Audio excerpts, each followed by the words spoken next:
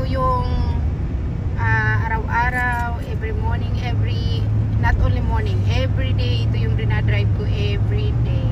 Every single day. Ever since na nag-work ako. So, ito dito yung parati kong dinadaanan. Kasi highway ito siya guys. Tapos, ano siya, wala siyang traffic. Kasi malapad. Yung ano ba siya, maluwag ang kalsada. So, ayan, good sides. Good side siya. Ayan, diba?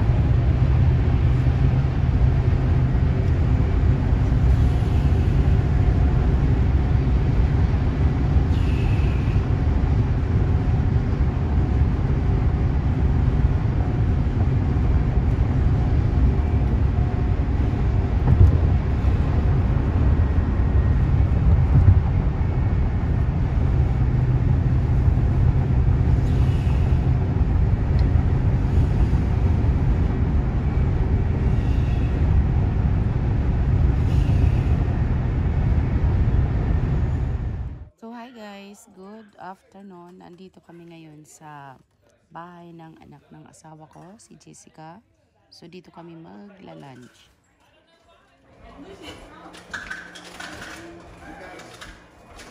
Here's our lunch today. I think this is a vegetables with beef.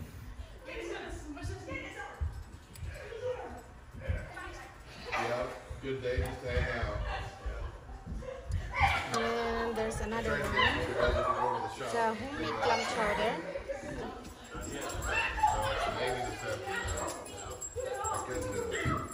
Ooh, looks good.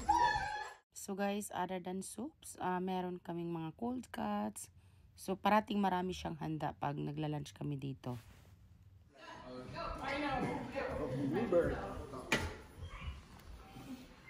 That can't be there.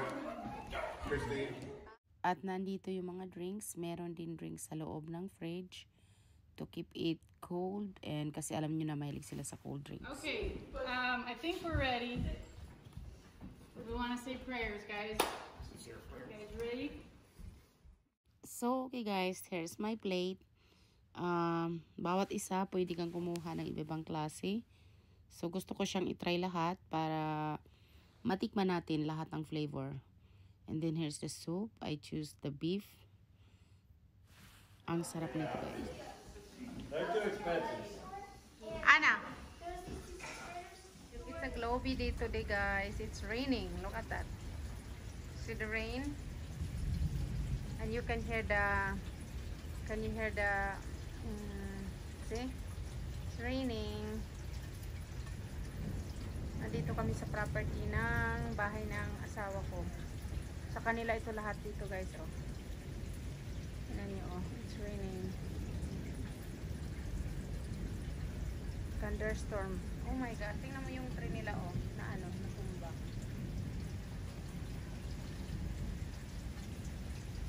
At tingnan nyo rin yung ano nila, yung furniture nila, oh. Na ano din. Kasi sobrang lakas ng ulan. Magpunta kami guys sa Costco ngayon. Ayan.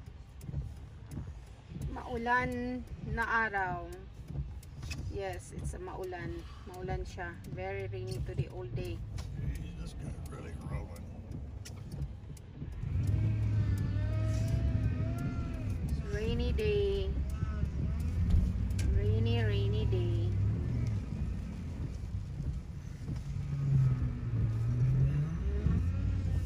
Tayo sa Costco.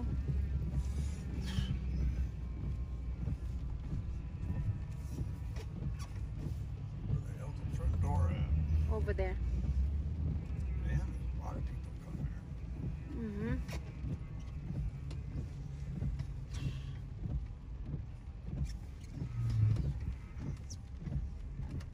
By the way guys, this is a different day na.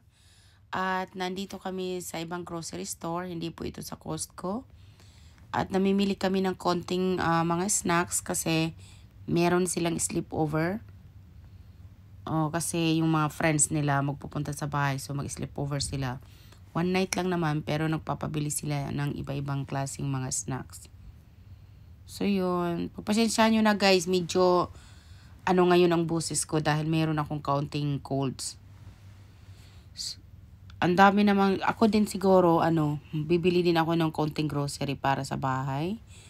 At si Anthony bagong gupit guys. Gusto nyo ba yung gupit niya? Ito yung aking small office here.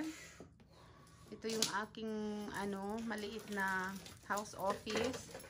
Meron akong mga dito ay tingnan mo tinutubigan ng anak kong si Anthony yung ko namatay ka na overwater. Yung ito lang na siya. Kailangan ko lang siyang tanggalin.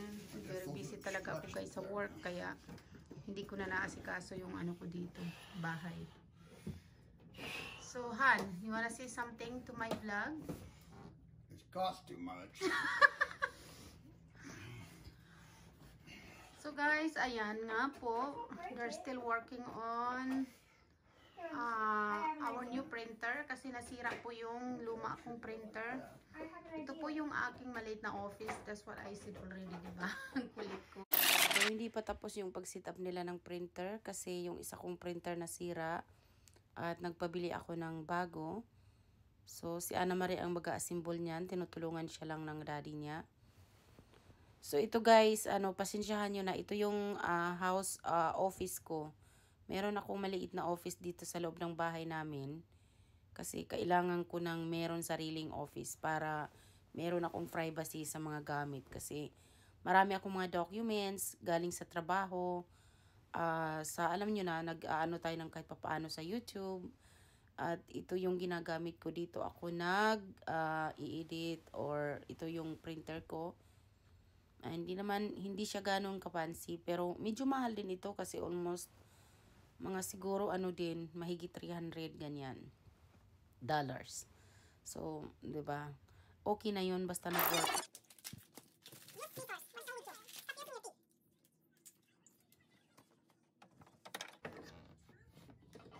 Yeah, may snacks nila What is this? Are you downloading something here, Ana Marie? No. Anthony's just randomly typing stuff. Okay, now we have to put the paper in. Okay. And put the paper. You would turn on the lights.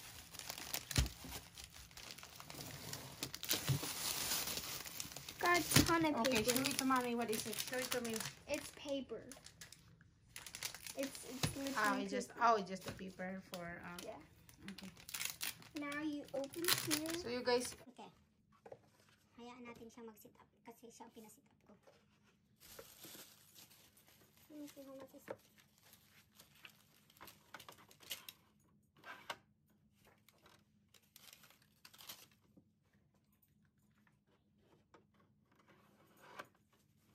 Oh, ayan.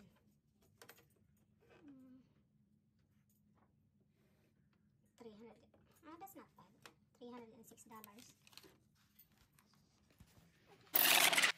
okay, let's do.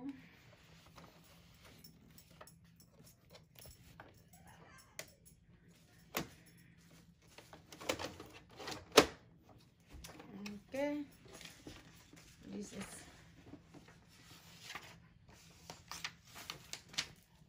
Okay, let me sit down here on my chair.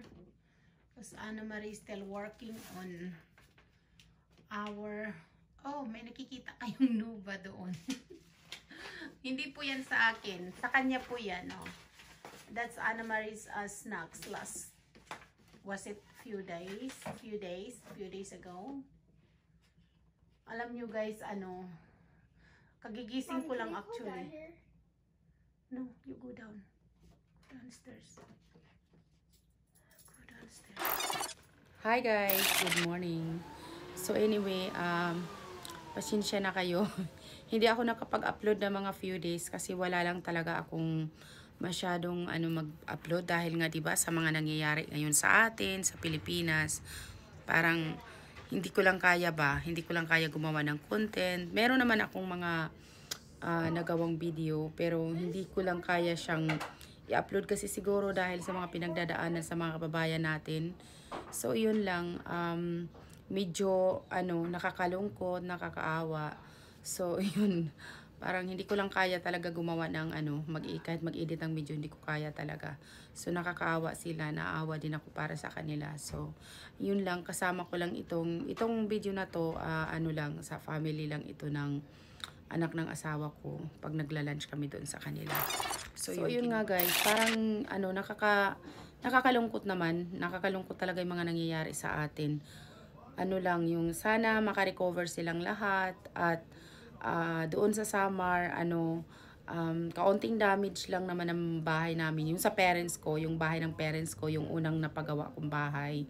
Pero sa isang bahay na pinapagawa ko, sa awa ng Diyos, nagpapasalamat ako, okay silang lahat. So yun ang importante talaga is okay silang lahat. So mahalaga sa akin yun na okay yung mga kapatid ko, mga pamangking ko, buong mga pamilya ko. At lahat sila, yung mga kapitbahay namin, okay naman po silang lahat. So yun lang, ang update ko lang sa inyo. Thank you so much everyone for watching our video. And hopefully na mag-enjoy kayo dito, kahit papaano, ma-enjoy nyo pa rin ito. At oo, medyo pala may colds ako ngayon. Kaya ganito ang boses ko, meron akong cough. Ubot sipon.